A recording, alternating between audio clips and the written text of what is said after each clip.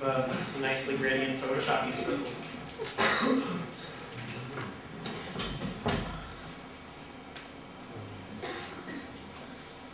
Here's an analysis program where this black outline is the outline of the picture. And then I drop a bunch of this expanding kind of rain program into the picture. They fall, and then they bounce around to try to get the biggest place they can find. So you just take a shape and you drop circles in it. And the circles are meant so when they fall, they hit a wall, they hit a wall, they keep expanding. The third hit means that they got 3 points, can't really do anything from there. And they keep track of if they hit a wall or if they hit another circle. If they hit another circle, then that circle is kind of like their parent-child buddy. So every line that you see means that it's kind of got like a bone relationship to that other.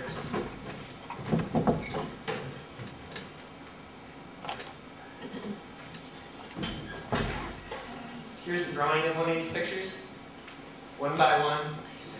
Let me tell you, the computer only does one thing at a time.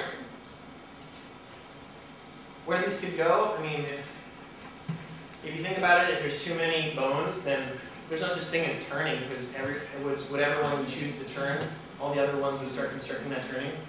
But if I tried, you could probably make it so that the big ones superseded the small ones, and then you could draw something, and then all of a sudden just grab parts of it based on its size, and then just drag them out, and then hopefully everything would interpolate with it. Okay, go to Netflix, get this thing called Shadow Honeys. It's just a silly video of silhouettes of ladies dancing. But silhouettes are exactly what I need for this kind of art. This is it's not vectors, it's just paint. And every frame, I start on the exact perimeter of it, and then run in through the rainbow to the center.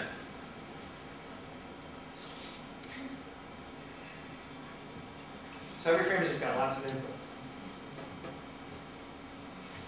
Here's an example of chroma keying, drawing pictures, and then telling the computer to send videos through the different parts of pictures. Just random kind of techno remix movies. And then I paint these in Photoshop red, white, or red, yellow, green, and blue. And so each one has 4 videos running through it. So you're seeing art that's constantly changing its colors, but it keeps its shape. A lot of dynamics.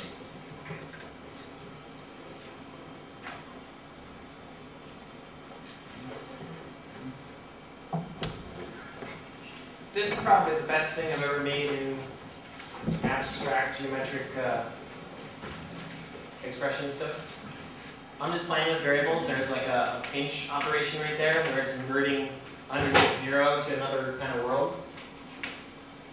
So every frame I'm just saying, okay, this variable needs to change, tweak this, change the colors, all of a sudden you get a different idea of where it's supposed to go. I was thinking kind of like batfish around now.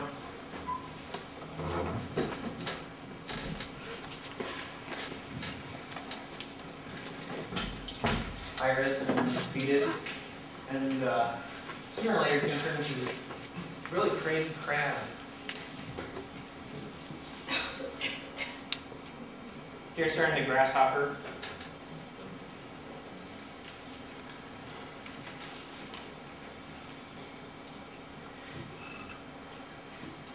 So if you feel like kind of nerdy because you just look at your computer all day, sometimes it's worth it because you're exploring. You know, it might be just a bunch of computations, but it's a landscape.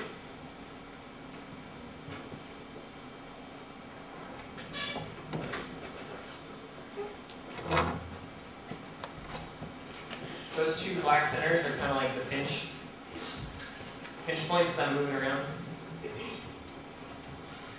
Geometry is very malleable.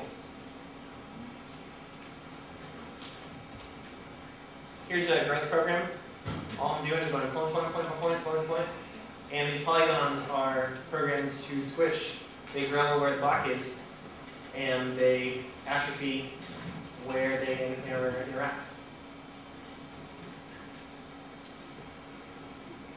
Just like the rubber band program, I think this is a really good example of kind of like filling in like an obsessive compulsive way, because like you're just kind of cleaning or filling space.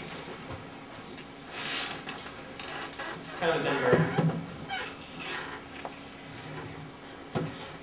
When you start seeing those mouths on all the centers, that means that it took the original polygons, the opaque polygons, and then decided that they are now an array of 70 polygons diving in on themselves. San Francisco, there's a place called Exploratorium, and they have this cool program where you have hockey pucks, and you throw them on a table, and then there's this interactive program that's making the space for each one as they move. I was really amazed. It only had like 7 hockey pucks, but you just throw them, and it's like being hugged by geometry, moving through all the other pucks. And there's like these averages so that 2 pucks always have lines between them. So I was working on a program like that. Here's the first try at it. The perimeter of the table has a little bit different properties because I was having trouble with like, well, they can all interact with each other, but there's this wall, so they need to stick to the wall somehow. And this next video, I just said, I don't really care about the wall so much. Now, I think the most important thing for a program like this is simplicity. The reason why there's black spaces is because these nodes are trying to only interact with important variables, but like this guy and someone over there will make a center point of right here.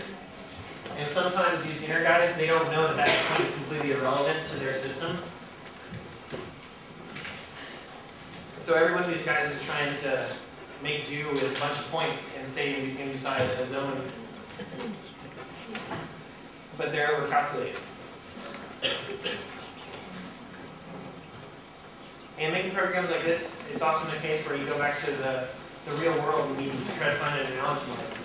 If you study growth patterns for bacteria or mushrooms or other kind of organic phenomenon, you get kind of an inkling of like how they do it, and you're going to write a program that kind of tries to be inspired by that. You can take a global view where like they all know everything about the whole word, or you can take an individual view where they only can have limited amounts of information. Sometimes it's kind of cheating, it makes it go faster if they all know everything, but sometimes it's too much. Old stuff, maybe like 4 years ago, I was getting pictures of Mandela's out of coloring books, and then sending these trackers on them. They're expanding out.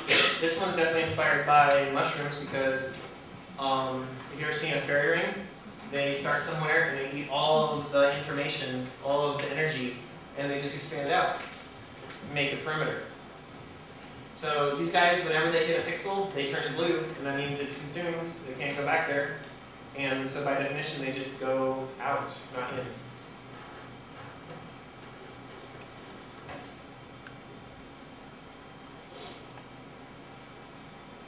Feels like something intelligence over. These guys are automata. I'll show you what they start like. It's based on every pixel of this whole board, every frame of this whole video is questioning what that pixel is going to turn into.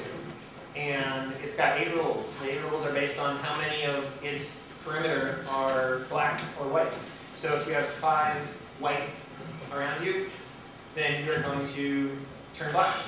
So that's a lot of computations, but it's self-generating. I don't really have to do anything except for choose the different combinations of the 8 boxes.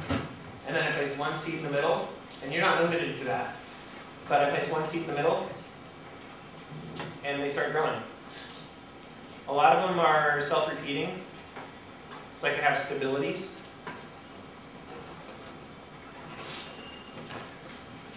This is more soothing, just taking a bunch of those mandalas that I extracted, and it's kind of zooming in on them. The hardest thing for this program was you zoom in on one, it gets too far, too close, and then the memory for that guy all of a sudden is at 0 again for mandala number 3, while mandala number 2 is still getting to you. So it's this swap game. And you can definitely see the one frame where you feel like the one fell away and then there's something new in the middle.